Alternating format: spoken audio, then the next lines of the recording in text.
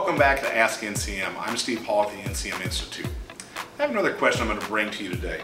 This question comes in from a service manager. It says, my shop supplies expense is out of control. Do you have any tips or best practices for controlling it?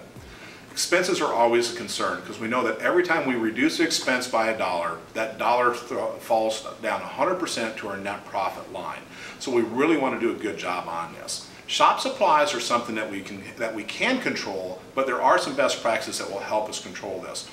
First of all, track it by technician. See if you have one technician that's possibly abusing the system.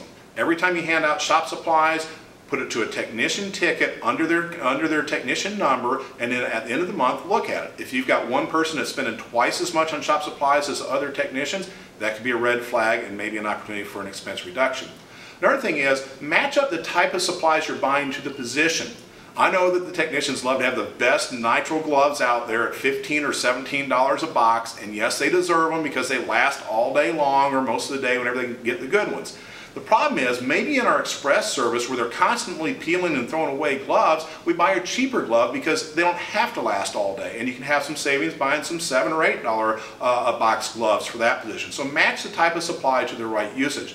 Another thing is, look for bulk purchases. If you can find some specials where maybe you can buy 20 cases or 50 cases of something that you use a lot of and get a savings discount, that may be worth your time as long as these are controlled, because what you don't want to do is have waste from having excess, either by people thinking, well, we've got plenty, so if I waste a few, it's no big deal. So control those, but get the best purchasing power possible.